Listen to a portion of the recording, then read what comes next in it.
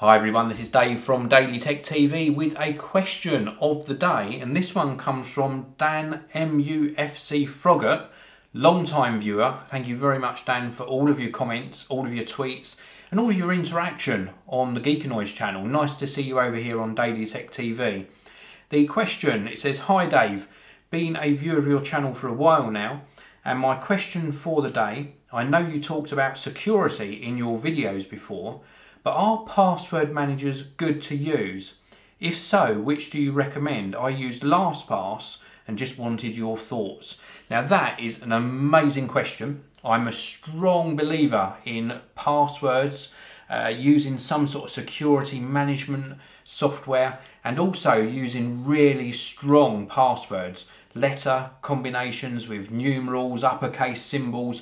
Very, very important, and also very important not to use the same password across multiple different accounts. So i.e., don't use the same password on your email as you do on your Netflix account, as you do on your PayPal and eBay account.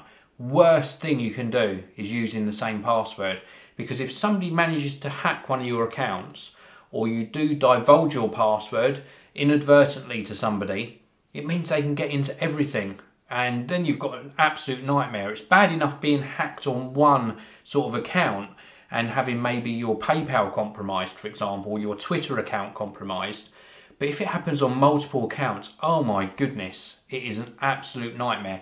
Now, you've asked about password managers. Now, I haven't used many, but the one I use is from, I think they're called Agile Bits, or it might be Agile Software, but it's called 1Password, and it's absolutely fantastic, and I really do highly recommend it. Now, 1Password has a standalone application. It also has an Android application, also an iOS app as well. Not sure if it's on Windows Phone yet, so don't quote me on that. It should be if it isn't. And basically, it allows you to actually generate really strong passwords and then have the actual application remember them. And then when you go to log in to a particular website, maybe you're using Google Chrome or Safari, then you can install an extension, and when you go to that page, you simply use your master password. So you only have to actually remember 1Password, thus the name of the application.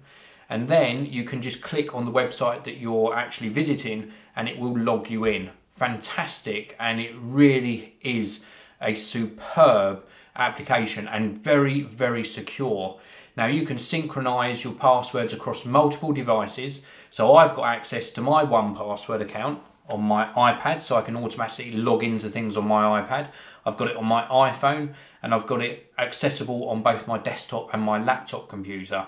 And I actually synchronize mine by placing the sort of log file on Dropbox, and then I use Dropbox to synchronize between devices.